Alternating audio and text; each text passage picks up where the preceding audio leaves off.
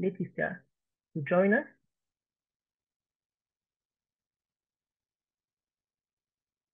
And I will start introducing Leticia. So first, I would like to thank Leticia Avilès, our speaker, because she took the time to be with us today despite a very busy schedule. I think she's already committed to another conference. So I'm delighted that she's taking the time to come here with us despite having this busy week. So Leticia obtained her PhD at Harvard University and held first faculty position at the University of Arizona in the US. She's currently a professor at the University of British Columbia in Canada, where she teaches undergraduate courses on Darwinian medicine, animal behavior, and methods of field ecology. One of her long-term goals is to elucidate the forces involved in the transition between levels of organization, in particular between individuals and social groups. A main model of study are spiders, and to develop her studies, she and the research team employs a variety of research tools, including fieldwork in temperate and tropical areas, computer simulation, analytical modeling, and work employing behavioral and molecular techniques. Her talk will be on habitat filtering and lipiding similarity, the ecology of spider sociality. So nice to meet you, Leticia. The virtual floor is yours, and you can start sharing your screen. Okay. Well, good morning over here, good evening somewhere else, and thank you so much for the invitation to be here, and especially congratulations for this such a wonderful initiative to have created this seminar series, and it's a real honor to be here. So I'm going to start sharing my screen, and hopefully everything will work out. Okay.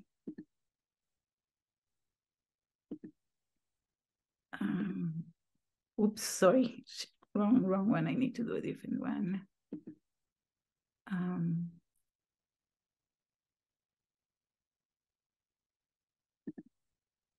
Is that okay? Now there's the presentation is visible there? Yeah, I think it works. It might be, it is your side of the presentation, so you have the time and stuff, but we do see the slides, so if it works for you. Can you see the other slides, not just the one that I'm presenting? No, I see only the slides. So I think you're good to go. Okay. Is that better? Like I kind of put it in. It is. It is perfect. Perfect now. Excellent. Okay. All right. So hello, everybody, everywhere, wherever you are. And thank you so much for being here. I'm really happy to be talking to you about some work that is dear to my heart on the ecology of spider sociality. I'm generally interested in the evolution of social behavior. And I was fortunate that when I was an undergraduate in Ecuador, actually, it's where I am from, and I did my undergraduate degree, I discovered social spiders, and I started to working with these organisms back then. And I have used this system over the years to cover a variety of questions in the fields of ecology and evolution. And initially, I was actually dealing more with questions with these spiders have highly female bias sex ratios. And so that was the kind of work that I was doing then. Why do bias sex ratios evolve? Which led me to questions having to do with levels of selection, inbreeding, which is also a topic that is relevant for the spiders.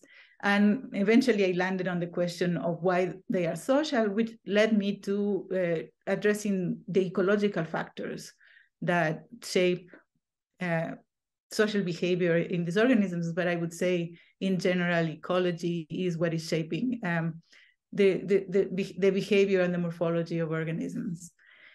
And today, so I will, the message that I will give you, because this is an animal behavior conference, I will show you how animal behavior can play an important role in determining the composition of animal communities.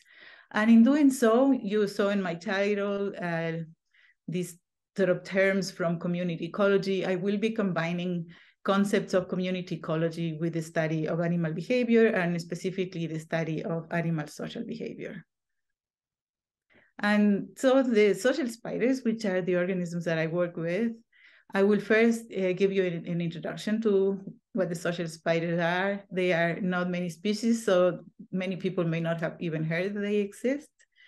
And then I will sort of give you a brief introduction to this concept of community ecology, and then start addressing some of the questions on the biology of social spiders that we can address by using this concept of community ecology. So as you know, most spiders are solitary. So here's the small web of a solitary spider. But in some species, in different spider genera and different families, they have evolved this type of behavior that's known as subsocial. So here, what happens is that the offspring in spiders, they typically eclose from an egg sac, and they may remain together for a few days, but they disperse. But in this species, instead of dispersing, they remain together for a few weeks, even a few months, often in the presence of the mother. And these colonies then contain about dozens of individuals, but the spiders disperse before they reach reproductive maturity. But in a few species, less than a couple dozen species, instead of dispersing, the offspring remain together within the natal nest, and they mate with each other to produce a new generation that expands the web. And in some species, in some areas, this may lead to the formation of colonies with hundreds of individuals, which now it consists of multiple mothers and their offspring, so multiple families sharing a communal web. And in some of the areas, in some of the species, these colonies may grow to contain thousands to tens of thousands of spiders, as this really large web that I photographed a long time ago in the rainforests of Ecuador. And by the way, if you are interested in sort of further concepts on just sort of a brief overview of spider sociality, here's a recent reference that is kind of a short summary on the topics of spider sociality. So one of the things that I actually find exciting about the social spiders is the ways in which they are different from other social organisms. They are different from what we refer to as eusocial insects, like bees or wasps or termites or ants, in that the social spiders form very egalitarian societies. Individuals, there is no reproductive division of labor within the colonies. There are no castes. So everybody's more or less the same, even though they do compete with each other, but it's not like a caste system with a hierarchy or non-reproductive individuals in the colonies. And the other way in which they're different from the vast majority of social organisms, and actually from the vast majority of organisms, is that they remain together in the species that have formed these multi-generational colonies with multiple families. They remain together after they mature, they mate with each other within the colonies, and this can happen generation after generation. So as a result of these, the spider colonies and the spiders are highly inbred. And one consequence of this has been the evolution of female biased sex ratios, which is what I used to study originally when I started my work on these spiders when I was an undergraduate, actually, and also was part of my work for my PhD. So the spiders remain within the natal colonies, they mate, and then they produce new generations. And so these may result in colonies, here's relatively small colonies, to grow over a few or several generations to form these really large nests that I showed you before. And so the social spider colonies are not only social groups, but they are also populations, and they can also be used as models to study population phenomena. As we can actually record and observe their growth. We can observe colonies dispersing, and we can also see colonies going extinct.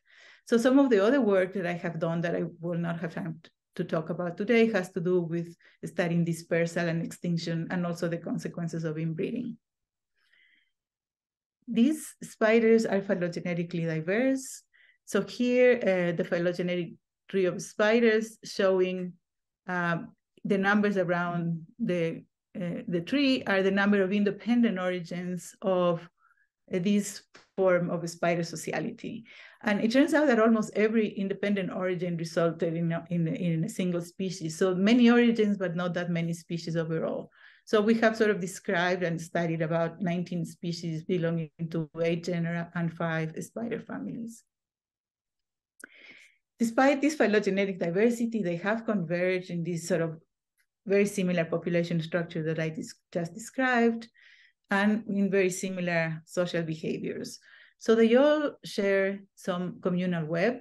Typically, it's sort of like any regular type of structure as the one seen in this picture. And the spiders participate in building and maintaining the web, the colony members. They also cooperate in capturing the prey, and this allows them to capture insects that may be many times the size of the individual spiders. They also share their food, and they have communal brood care. And in this picture, I'm showing you a representation of species in different genera and different families. So these two to the left or right, I don't know, can you see my cursor there? We can. Okay, good. So those two belong to the genus Anelosimos in the family Theridiidae. Here in the corner to the right, my right, we see another species in the same family, but a different genus, Theridion. These bright yellow spiders that are really beautiful are in the family Dictinidae, different family. All of these that I mentioned so far are neotropical, and they occur in Ecuador, where I have worked with them. And then this last one here is a female that is feeding some spiderlings by regurgitation, belongs to the genus Stegodiphosis, which is an old world genus. And I was fortunate that I had some colonies of these species in this genus in my lab for a while. So as I mentioned before, the colonies grow to these really large sizes. And then there's a point at which they undergo a dispersal event and produce daughter colonies. So in some species, this may involve the production of many small daughter colonies, as the ones shown in this picture. Or in other species, and this is actually that bright yellow spider that I showed you before, the colonies reproduce by fission. And the other important aspect of these organisms is that they all have a tropical distribution, which is going to be important to addressing the question of why they are social and why they are where they occur. So here we have the five families that have produced social species, and the dots here show the places around the world where they are located. Within the tropics, and this is now looking at species in the genus Anelosimos, which contains 7 social species, they also have a very distinct geographical distribution. The social species, the red dots here, are located in, as I said before, in tropical areas, so in the tropics, and also within the tropics, they are found in the lowlands, and in this case, the lowland tropical rainforest. And as you can see, they are absent from higher elevations, the Andes here, and they are absent from higher latitudes. So that's the social species, the ones that make these big webs. The other ones, the ones that form single family units, on the other hand, are absent from the lowland tropical rainforest, and they occur at higher elevations and higher latitudes. So we will come back to the question of why this may be. The other pattern that we observe when we're working with these spiders is that if you go to any location where there is more than one species in this genus Anelosimos, you will notice that they seem to be different from each other. Either, like in this case, is a place where there is only social species, but they are very different in size. There are other places, on the other hand, where you have all the social systems represented. And it seems that there are no 2 species alike within these local communities. So we can ask ourselves, based on this geographical distribution, what explains the distinct geographical distribution of spider social systems, and in this case, of the genus Anelosimos, and whether these species in local communities are more dissimilar than expected by chance. So I will get back to what we mean with this more dissimilar than expected by chance. But to do this, I will sort of now review some of the concepts of community ecology that I mentioned, and some of the terms that were part of the title of my presentation. So an environmental filter, and niche partitioning, and limiting similarity. And basically, these are concepts of community ecology. And community ecology is interested in trying to understand what determines the composition of plant and animal communities. And one of the first factors that is going to determine what organisms are present in an area is going to be the abiotic factors, such as in this case, we see an environmental gradient from dry to wet.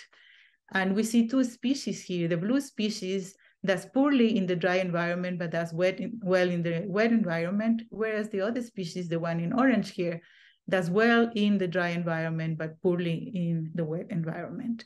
So the environmental filter, in interaction with whatever characteristics these species have, would sort of select the ones that can be in any one particular place. But after that, the other factor that comes into play is how the different species in a community interact with each other. And we're going to think specifically about the species that belong to the same genus, or they're phylogenetically close. And so the issue here is that if they are too similar, they would be occupying the same ecological niche, and one of the two would have to either leave, be excluded, go extinct. So this is what would need to, or would evolve to be different from the other species. So this would lead to what we refer to as niche partitioning. So they spread themselves in niche space so that they don't overlap in their use of resources. And when we have a situation like this, we refer to this as limiting similarity. So the species are sufficiently different from each other that they kind of don't get in each other's ways in terms of the use of resources. So we'll start with the first issue of the environmental filter, which basically addressing what explains the geographical distribution of the spiders, in this case, in the genus Anelosimos, is basically asking the question of what environmental filters determine what species occur where. And as I said before, the environmental filter is going to work as a result of an interaction between factors in the environment with specific features of the organisms.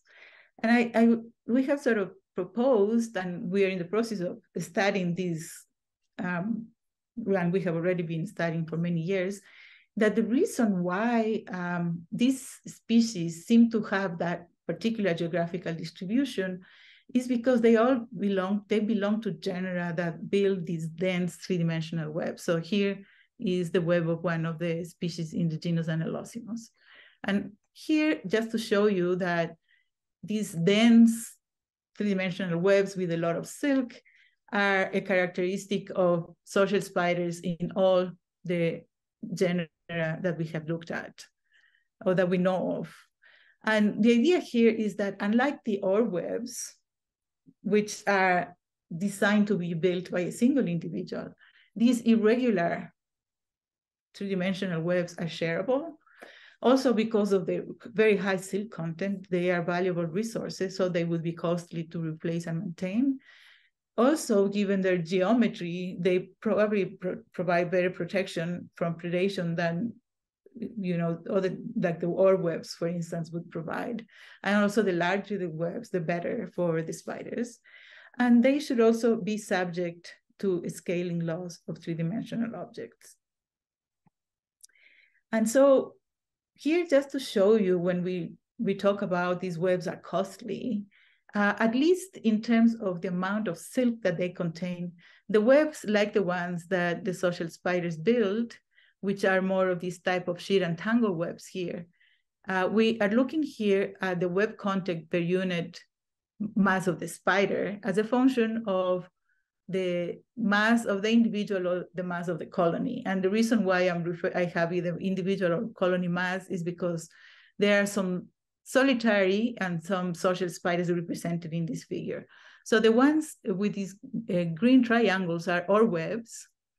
And we have a few species with tangle webs, which are three-dimensional also, but that don't have as much silk as we show here as these sheet and tangle webs. And so here showing just the comparison for spiders of the same size. The webs of the sheet and tangle nature contain orders of magnitude more silk. And so this is a log scale here for the web content. And very interestingly here, we have the solitary spiders here, and with the same line, with the same regression, with the same slope, we have here group living spiders. And this is group living. In this case, these are species in the genus Anelosimos, which build seed and tangle webs. So we can see three things here. These seed and tangle webs contain a lot more silk. All these species seem to show some sort of economy of scale. So the bigger the individual, the bigger the colony, the smaller the web. And that's probably because metabolically, as organisms grow, their metabolic requirements per unit mass decrease with the size of the, it decreases as the size of the individual gets bigger.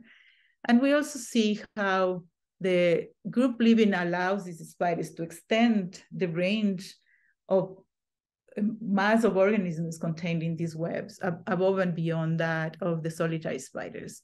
And again, here we have a log scale for the x-axis. And so that would be the organismal side. How about the environmental factors? So I already showed you that these spiders have a tropical distribution, and that within the tropics, the species in the genus Anelosimos have this sort of very peculiar distribution. And so I sort of more or less describe what's going on here. So I would just now like to emphasize the questions that we sort of have to address to understand this geographical distribution. And we see here, the first question is why the subsocial species, the ones that form the single family units, why are they absent from these lowland tropical rainforest areas? And the other question is why are the social species, the red dots, on the other hand, absent from these higher elevations and higher latitudes, where on the other hand, the subsocial species is present? So we are going to address these two questions, and in addressing these questions, we are going to identify the environmental filters that may be responsible for this geographical distribution. And also at the same time, we will answer the question of why they are social and where they are social. So why are subsocial species, the blue dots, absent from the lowland tropical rainforest? And what we have suggested is that this is because they build these costly, valuable webs that are hard to replace because they contain a lot of silk in areas where it rains very hard and where predation rate is high. And we, over the years, looked at these environmental factors in the environment, and we have been able to measure that predation rate. So here, a lower elevation to the left of this figure, and so that will be the tropical rainforest, and higher elevation to the right. We see that predation rate is significantly higher, and this is predation rate on arthropods at the lower elevations in the tropical rainforest. And we also see that the precipitation rate, so that's how much it rains during a period of time, so how hard it rains, which should be relevant in terms of damaging the webs. Precipitation rate is highest also in the area where the lowland rainforest is present. So the idea is that this combination of strong rains and high predation rate would exclude the solitary and subsocial Anelosimos species from the lowland tropical rainforest. And so let me sort of show you some evidence, some experimental work that we have done with the students in my lab that test the hypothesis that strong rains and predation exclude the solitary subsocial Anelosimos from the lowland tropical rainforest. And by the way, I have been including photographs of the students that have worked with me in this project. So to give credit to all of them, and the reference of the papers published are here at the bottom of the screen. So we have tested these predation precipitation hypotheses, and we did this by transplanting. So in the lowland rainforest, we don't have subsocial Anelosimos species. They are present at higher elevation. So what we did is we took nests of these single female colonies to the lowland rainforest, And we also, as a control for the experiment, we did the same manipulation, transplanted them within the native habitat.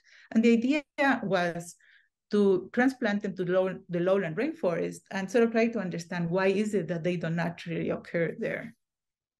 And to do this, because our hypothesis is that this is because of rain and predators, then we subjected transplanted colonies in both of these places to 4 treatments. So one of the treatments consisted of eliminating predators and rain, very sophisticated methods. We just cover the webs with the tarp.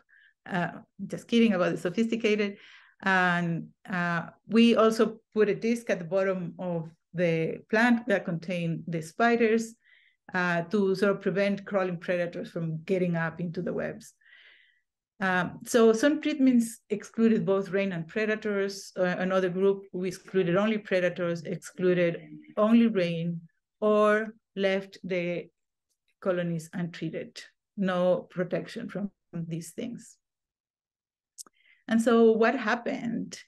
And here we see the survival probability of these colonies over time for about a month.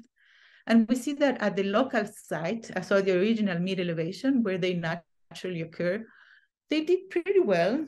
You know, there was a little bit of mortality, but not much. But especially there was no difference between the treatments. And what this suggests basically is that neither rain nor predators are a problem in that area, which would explain why they happily live there.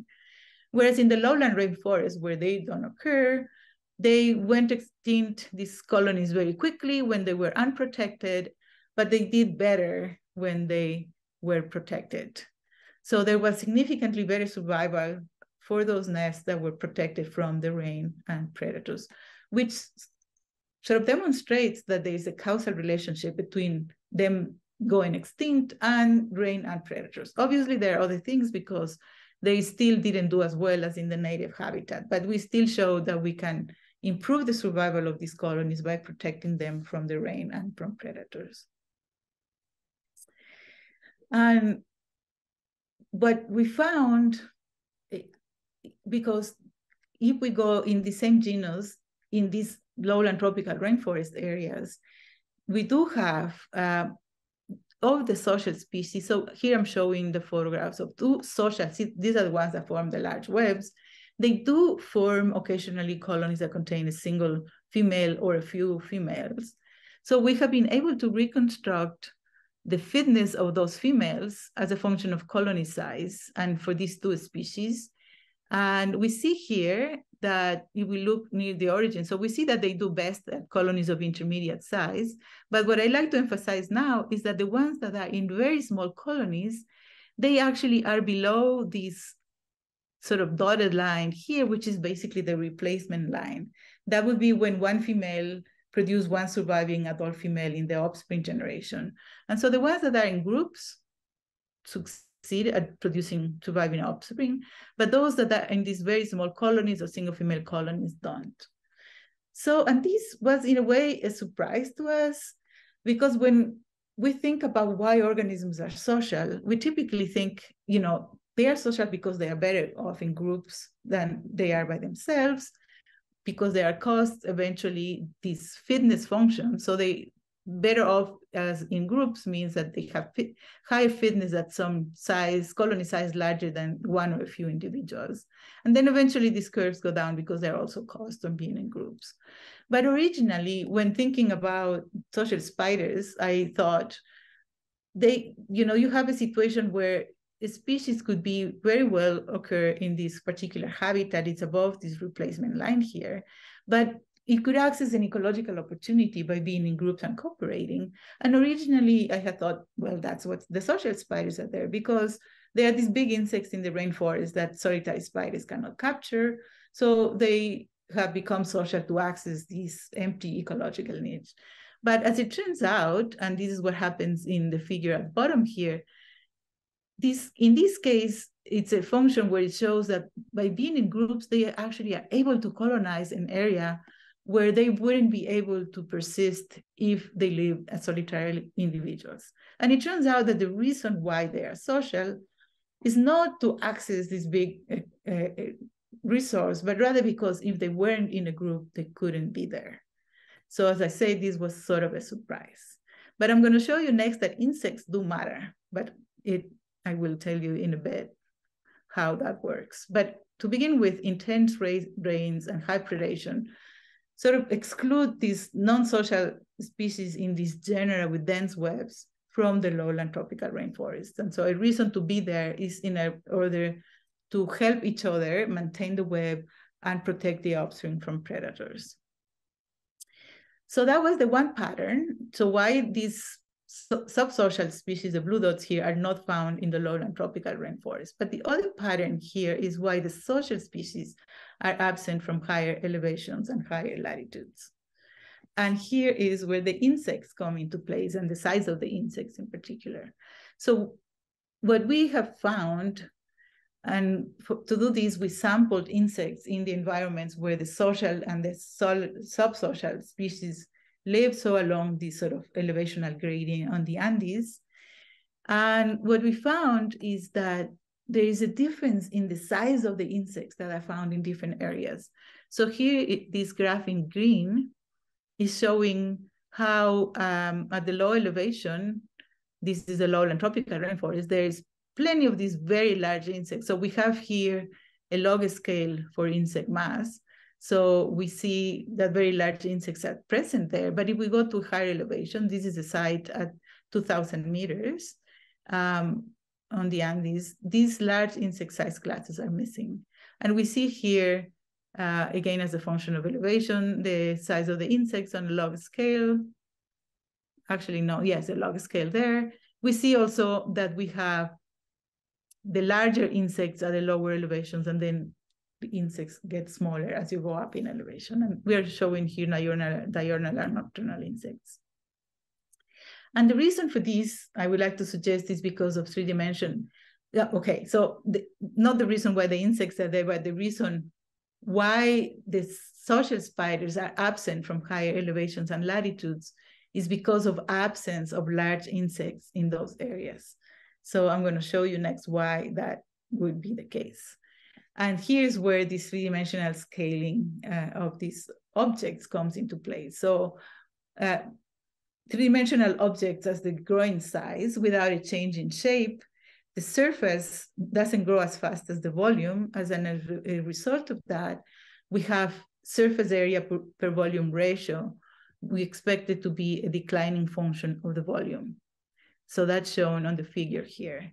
And it turns out that the insects that the spiders receive as food for their colonies are intercepted by the surface of their webs. So the number of insects that enter the colony should be proportional to the surface of the webs.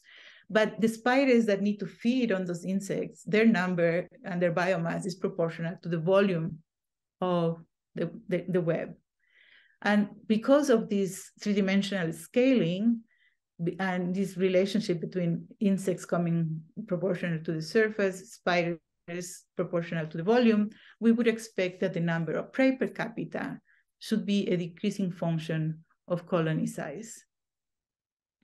So we could test this hypothesis, this prediction, looking at spiders. In this case, we're looking at spiders, both species in the lowland tropical rainforest, social, very large colony sizes. So here I have a log scale for colony size also.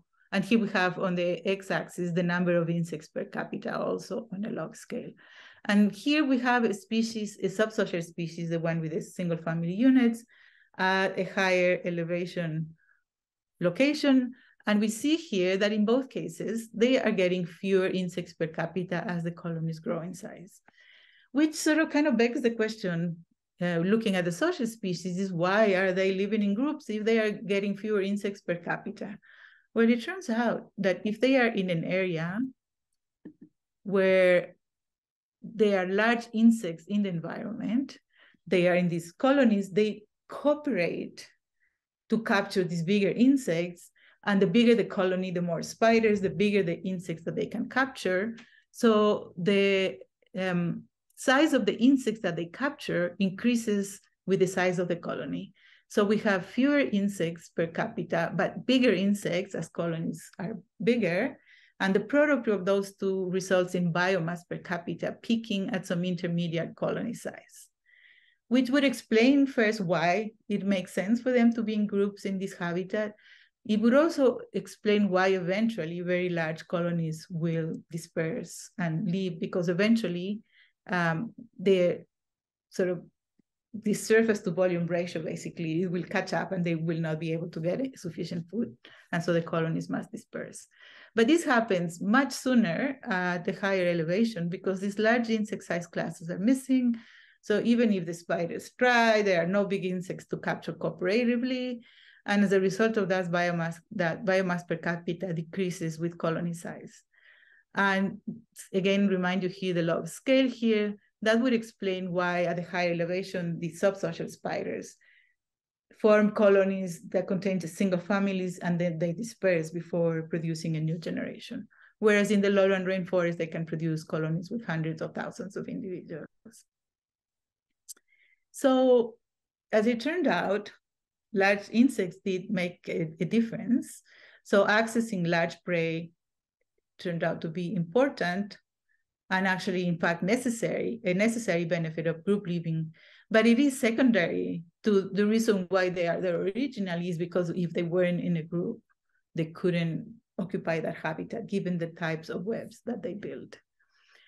So to summarize, basically what these environmental filters of spider sociality that I am arguing explain the geographical distribution, what I have sort of shown you is that given that they have these costly three-dimensional webs, and there is this gradient of insect size, rain intensity, and predation as you go towards the tropical rainforest here, we see that the subsocial spiders, in this case, this orange line, are doing well in areas where there is no rain is soft, no high predation, insects are sufficient for single individuals, but they do poorly where rain and predation is strong, whereas the social spiders, the ones that build the big webs, have the opposite pattern. They are absent from these higher elevations where insects are small, but they do well.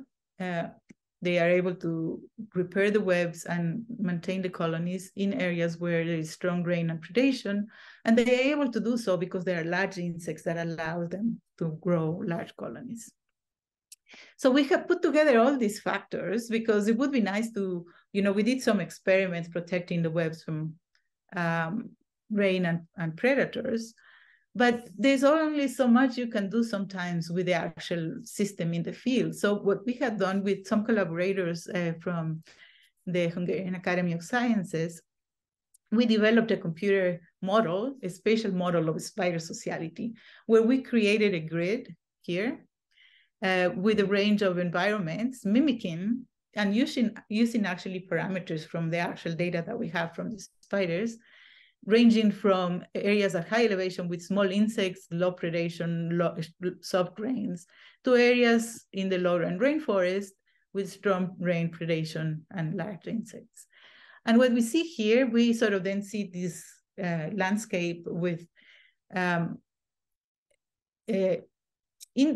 spiders, or it could be anything that depend on these factors.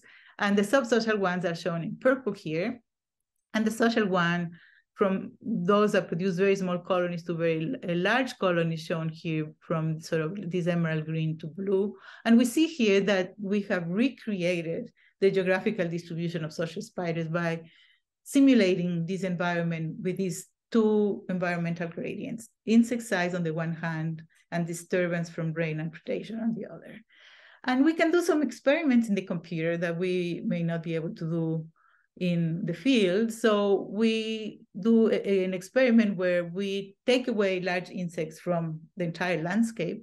And we see here that the social species with the large colonies disappear from the grid. Or we do an experiment where we make so that there is a strong rain and predation everywhere. And that eliminates from this landscape the subsocial spider. So this as a further test of what we refer to as the prey size and the disturbance hypothesis. So that was the environmental filter. So the first side of this sort of community ecology question. The second one has to do with what explains the sort of this apparent dissimilarity of the species that share the same location, that live in the same environment, and the question whether they exhibit niche partitioning and limiting similarity. So a little bit of a review here. A niche theory, basically, on these concepts of niche partitioning, the idea here is that species that are similar, typically belonging to the same genus, if they sort of, you have a collection of species in a given location that use space and resources in different ways so that they are not competing directly with each other. And so there are several examples of these in different animal systems. And typically people have focused on body size and morphology as traits that would separate a species in niche space. But what I would like to show you today is that differences in group size and level of sociality may also lead to differential resource use and therefore play a role in community assembly. So other organisms here, potentially wolves and ants and all kinds of social systems, when you have multiple species of related belonging to the same genus, it's likely that level of sociality may be a way that they differentiate themselves in their use of resources. So let's go back to this figure from earlier, where we saw these 5 different communities, and we saw that they seem to contain species that are different either in their level of sociality, body size, or both. And we're going to ask 2 questions. So are these differences in body size and level of sociality associated with differential resource use? And are species within these communities more dissimilar than expected by chance? And so addressing these questions would be tests of niche partitioning and limiting similarity. And so let's now start with this community here at the bottom, which is actually a community in Serra do Japi, Brazil, where I worked in collaboration with Brazilian investigators. And this is a fabulous place. There are, as I showed you here, there is actually 5 different species here. I'm showing you here in the figure, in these photographs, 4 of those. So there's a solitary species. The spiders disperse right after closing from the egg sac. There are 2 subsocial species slightly different from each other. There is a species that is really interesting because it's intermediate between social and subsocial. And then there is a fully social species. And I will also show you how these 2 species are different. And the question is whether these differences, so we see these differences in the size of the webs and the number of individuals in the web. So a single individual here, a family here, a few dozen to a few hundred here. Actually, yeah, these 2 actually don't have that much big difference in number of individuals, but I'll show you some other differences they exhibit. So, but are these differences associated with differential resource use? And so we looked first at their use of space. And I'm showing you here how the 3 less social species, the 2 subsocial and the solitary one, they tend to be more likely to form their webs at the forest edge, whereas the social ones, the intermediate social and social, closer to in the forest interior. So they also differentiate themselves at the height at which they build their webs. So within the forest edge, 3 different heights, in the forest interior, 2 different heights. And if that wasn't enough, they also differentiate themselves in the position at which they build the web on the branch, on the plants. So some build it in the core of the plant, the middle of mid-branch, or at the tip. And the same happens both for the ones at the forest edge, the less social ones, and the ones in the forest interior, the more social ones. So they are fully spaced out in their use of space, which was amazing to discover. They're also separated in their use of space, of time. And in this case, we're looking at the 2 social species and the less social one here and the more social one here. And the main point here is that they have they are actually seasonal in this area, and the period of reproduction when they are producing eggs is offset. It happens at slightly different times of the year, but during the time when the summer, spring, summer, when the resources are plentiful, but still they manage to split that time so that they are not doing the same thing at the same time. And even more amazingly, they have a huge difference in their prey size use. So we have here the solitary species, one of the subsocial, the intermediate one, and the fully social one. And we see here, and we have, it's in a log scale here. No, it's not a log scale. We see here that they are kind of like a ladder. The solitary one captures the smallest insects, social slightly bigger, and the intermediate and the social one, the bigger insects. And the social species is capturing bigger insects than the intermediate social subsocial, even though their webs are actually not terribly different in size. But there's one aspect that we discover is different between these species and also between these two here, is that one of them is less cooperative and the other one is more cooperative. So we can see this in the next slide. So we are seeing here colony size on the x-axis and insect size on the y-axis. And we see here that the more cooperative species, they are capturing increasingly larger insects as the colonies grow bigger, whereas the less cooperative the spiders sort of tend to be more individualistic and they don't really help each other that much capturing prey. There is a flat relationship between colony size and number of insects and the size of the insects that they capture. And something similar happens between the solitary and the subsocial spider. So not only that they differentiate themselves in terms of the size of the webs, but also their behavior, which allows them to again produce this sort of beautiful separation in the size of the prey that they're capturing. So we have evidence that these differences are associated with differential resource use as a function of level of sociality. What about body size? So to look at this, we go to this community in Ecuador, Hatun Sacha, in the lowland rainforest, where there are 3 social species, and they are of 3 different sizes. And we're going to be looking at the intermediate and the largest ones. And they both occur in the same areas of the forest. We see here a nest of the larger species and then a nest of the smaller species not too far from the other one. And more or less these photos show the size difference between the two. And we look at the insects that they are capturing. And here's the distribution of insect sizes in millimeters. And we see that the little spider is capturing the smaller insects. And then the larger spider is capturing some small insects that mostly is capturing large ones.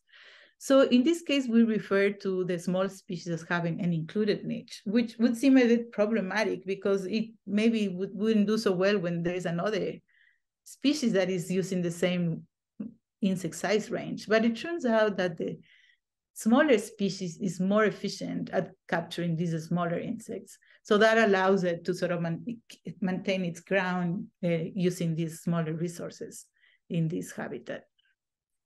So yes, there are differences in resource use as a function of level of sociality and body size. And the final question is whether the way in which these communities are assembled relative to body size and level of sociality is more dissimilar than expected by chance. So we looked at 5 different communities here. Yes? Sorry to interrupt. You've got 5 minutes left, including questions. So just oh my goodness. Oh, I'm so sorry. I practiced yesterday and I was done in half an hour, and then I sort of started to talk a lot today. Okay, perfectly fine. Yeah. So okay. So here are the now 54 communities across the Americas, showing distribution of body size and level of sociality. Here is where those communities are located. So shown in green and blue is kind of the environmental filter. So what we're doing basically is we do a test if we were to throw spiders randomly in these communities, taking into account this environmental filter. Would we see this distribution in space in this sort of this dispersion in terms of in the space of body size and level of sociality for these species? And so here we have in this in this graph the distribution of the random communities. And the actual communities are at the tip of this distribution. The probability that you will observe that pattern just by chance is 0.005, basically showing that these species and the indeed assemble are more dissimilar than expected by chance. And so we have shown that there are environmental filters that would explain why and where these spiders are social, and that there is niche partitioning and limiting similarity that would explain the composition of their local communities. And I would suggest that these are lessons that we have learned by studying social spiders, but it is likely that these types of resource use and partitioning as a function of level of sociality may be also occurring in other social systems and also potentially in other levels of organization. And with that, I'd like to thank everybody. I am so sorry that I kind of ran over time here. This has been a team effort in addition to the collaborators in Brazil. These are my students at the University of Arizona, where I was before, University of British Columbia, also students from Ecuador. And I also like to thank the wonderful people in those areas where we worked. And just, it's been a pleasure basically always to work in Ecuador. And if there is any time for questions, I am happy. And I said I had to leave a little earlier, but I can stay a bit longer to answer questions. So I will stop my share. Yes, well, thank you very much for your talk. It was, I think, a very good example of how you can integrate so many layers from behavior to community. Very nice example. Thank you very much. And we've got already some questions in the chat, so I will start asking them right now. So the first one that I had, but also Lucy in the chat had, was about your experiment with the full treatment with combining rain and predation depending on the altitude with the subsocial species.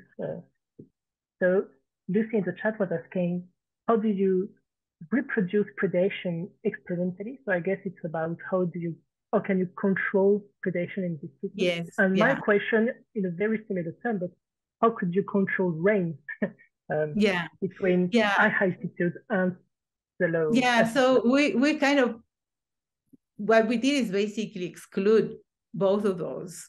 And so to control rain, we basically just cover them with a tarp that sort of stopped the rain from falling on some of the webs, and others were unprotected. And to exclude predators, we put a disc with tanglefoot, which is a substance that's very sticky. So anything that would try to crawl, and ants seem to be one of the main predators, they just would get stuck there. And so that's at the foot of the plant that contains the web at the top. So that would stop those predators from getting up there. It wouldn't have prevented flying predators from getting there, like wasps. So maybe that's why we didn't see we didn't completely suppress predators, but at least we suppressed those that would sort of crawl up into the webs. And we also put these webs far away from branches so that there wouldn't be things falling or jumping in there either. Yeah, good question. Thank you. And we've got a few other questions. What are the major predators of these social spiders? Given the dense web, I believe most predators would not be very happy to encounter them. So this is a question by Ayush. Yeah, so actually, you would think nobody would be very happy to get there, but there are actually a number of predators. Ants seem to be a big one. They just kind of crawl around and get in there, and sometimes they can raid a colony. There are also these wasps that they come and fly and take one spider out, and they know how to do it. So they just go take one spider out, bring it to their nest, and then come back and take another spider. And they usually do this, I've noticed, when it's sunny and the spiders are kind of out. And so that would be another one. There's also other spiders like jumping spiders. There are predatory mantises. I think those are actually less likely to do well inside those webs. So that is a good point. But I would say these predatory wasps, they are specialized in capturing web-building spiders. Ants, jumping spiders and other spiders. There are also some spiders that actually know how to not be noticed when they are in a web, and they kind of they kind of go inside the webs and they just kind of take the local spider. Yeah. I will ask a question I had myself.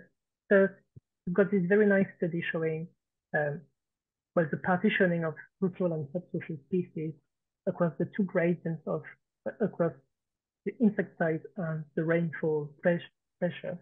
I was wondering, do you have any idea about whether being social is adaptive, or if social and subsocial species were together at the beginning and subsocial species were removed from the LPR region? Sorry, I didn't quite follow what you were asking me. My question is sociality adaptive to the condition, or was it pre-existent but just the best fit to survive there? Yeah, that's a very good question.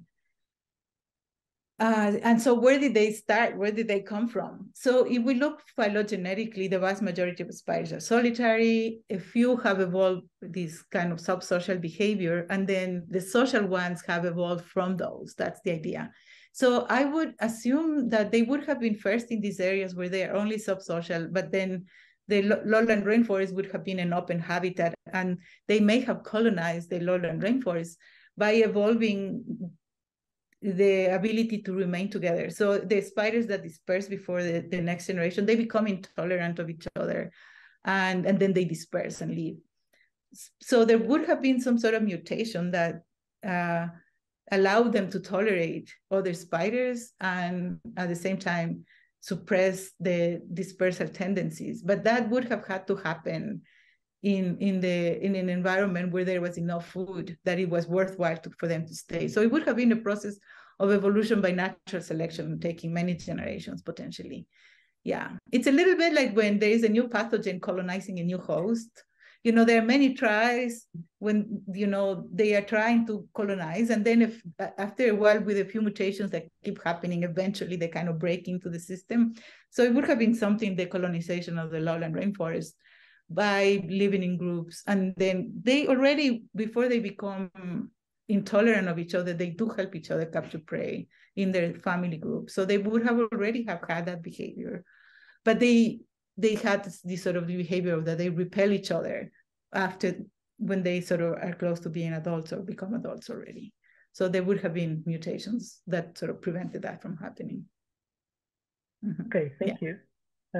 I think we will let you there. There are still a few questions, so I don't know if you are okay to maybe answer them later on Discord or by email if people want to ask further questions.